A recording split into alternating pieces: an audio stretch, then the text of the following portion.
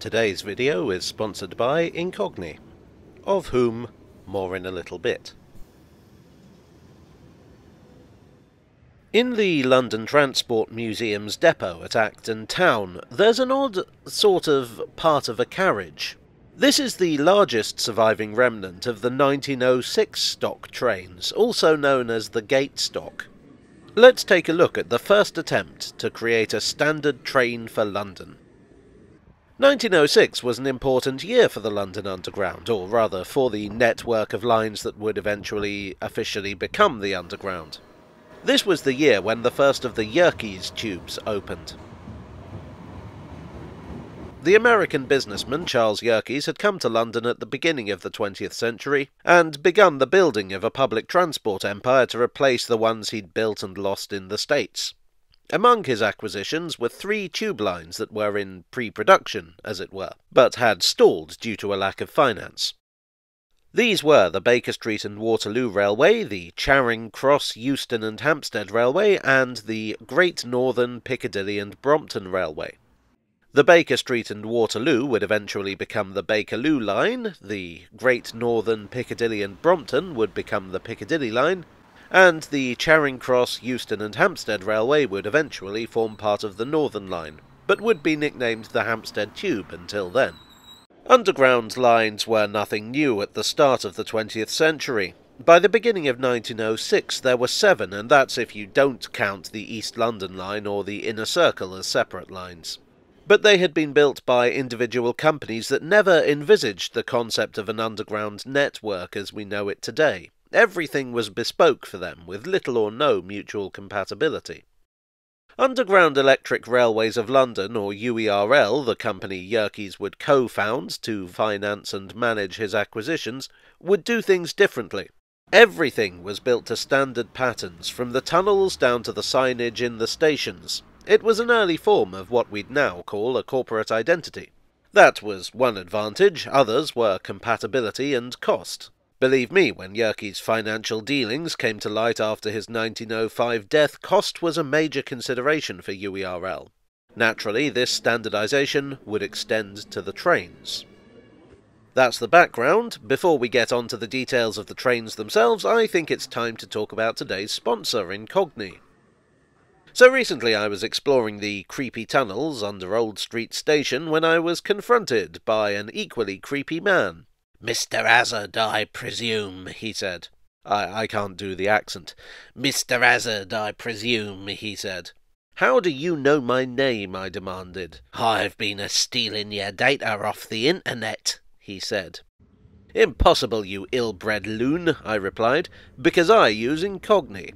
I'm very aware that websites harvest your information and sell it on to data brokers, making your private information available to anyone who pays for it. I'm also aware of data breaches that can make you prey to identity theft. But Incogni is a service that cuts through the mumbo-jumbo to automatically demand the removal of your information from the data brokers, per the laws of your country. And I know it's working because they keep me regularly updated on the progress of my requests. What's more, the first 100 people to visit the link in the description below and enter the code HAZARD will get 60% off. You don't scare me with your techno-babble, old man." "Oh, you got me, Mr. Hazard," he said. "I've just been hiding in your house." "Well, that's all right then," I said.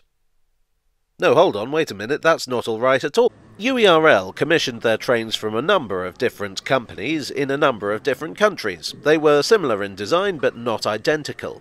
The earliest tube trains had consisted of a locomotive hauling unmotorized carriages. But experience had shown that a better way to do things was to use multiple units. That is, where there's no separate locomotive, the motors are mounted in the carriages, and the train can be driven from either end. The carriages of these trains came in 3 basic types. Motor cars, as the name implies, provided the power and could be driven. Control trailers were fitted with drivers' cabs but had no motor. And trailers had neither motor nor cab.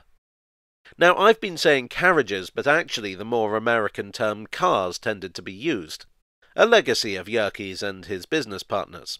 A lot of American terms were used on the Underground and indeed still are. The Bakerloo received 108 cars manufactured by the American Car and Foundry Company in Pennsylvania and assembled at Trafford Park in Manchester. Then they were delivered by rail to Camden Town, and the rest of their journey was made by road. Electricity was still treated with suspicion in 1906, so fireproofing was essential. These cars were made of steel with mahogany interiors. American Car and Foundry also built the Hampstead Tube's 150 cars, but this time they were wholly manufactured in Manchester.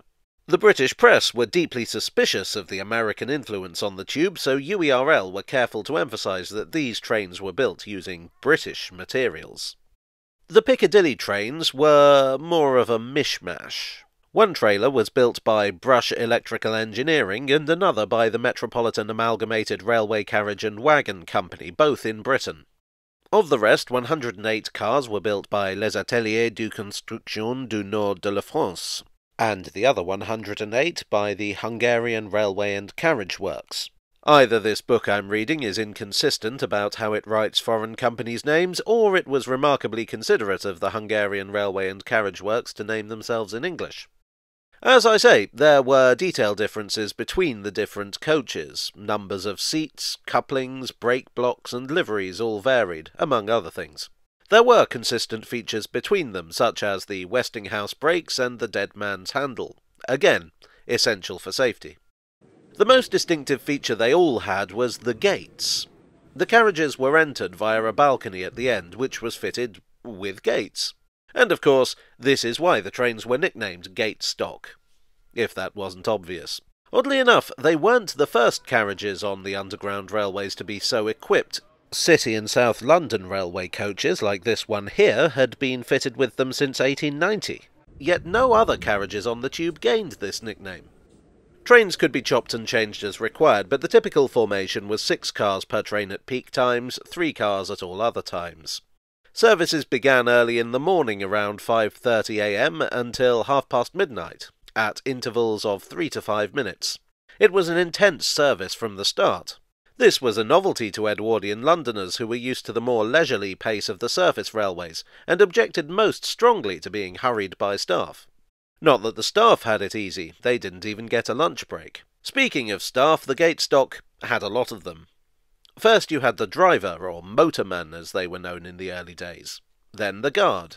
Then on the platforms between the carriages you had the gatemen, whose responsibility was to open and close the gates. Also to announce the stations and to assist the passengers. Gatemen reported to the guard, who reported to the motorman. Each one had a bell by which they could communicate. Passengers did not take too kindly to the gatemen. As well as the accusations of rudeness, they claimed that the gatemen were apt to mispronounce station names. Highgate apparently became Igate, and Hampstead became Ampstead. Some even wrote to the Times, though I don't know what they expected the Times to do about it.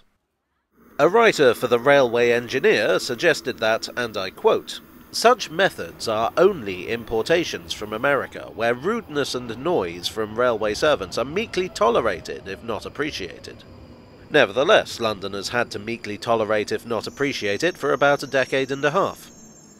It wasn't a hatred of the Cockney accent, nor anti-American bias that did for the gatemen, but the march of technology. In 1919, 40 cars were ordered from Camel Laird & Co. for the Piccadilly line. These were fitted with the exciting new technology of sliding doors powered by air. With these, time spent in stations could be reduced by over half. There was no contest. Sliding doors were the future. To work with the new cars, 20 of the Piccadilly's French cars were retrofitted with the same. Now the staff on trains could be reduced to 3, driver and 2 guards. But there was more coming. Since 1906, UERL's empire had expanded massively. Ordering a few trains here and there wasn't going to cut it. A new design appeared in 1923, the so-called Standard Stock, a modern train to be used across UERL's tube lines. These rapidly moved in on the 1906 stock's turf. Some of the old trains went into departmental stock, but most were simply scrapped. In 1927, intercoms were introduced, reducing the number of staff from 3 to 2. Not that the guards were going down without a fight. Maybe the new trains didn't have gates per se, but technically the guards were performing duties formerly performed by 5 people. So in 1927, UERL reluctantly introduced the gatemen's allowance, a compensation payment made to the guards. Incredibly, this wasn't withdrawn until 1985, several generations of rolling stock later. The last gate stock trains were withdrawn in 1930. Well, almost the last.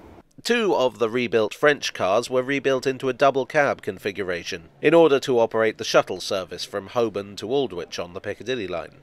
These lasted until 1953, by which time they must have looked horribly old-fashioned. The 1906 stock aren't the most fondly remembered tube cars. No complete cars even survived into preservation. But in their own way, they were pioneers. Many of the concepts introduced with them were copied and improved upon with subsequent generations of train, not least of which is the idea of standardizing stock across the network wherever possible. You might say they were the gateway to the future of the underground. Well, I hope you enjoyed this tolerable if not appreciable tale from the tube. If so, please do leave a like and consider subscribing for more. I would like, as always, to thank my donors on Ko-fi and Patreon and here on YouTube for your generous support. You are the air-operated doors to my Piccadilly trains. I would also like to thank Incogni for sponsoring me to ramble on about Edwardian trains. Check out the link in the description below to take advantage of their generous offer. And I will see you all again very soon for another tale from the tube.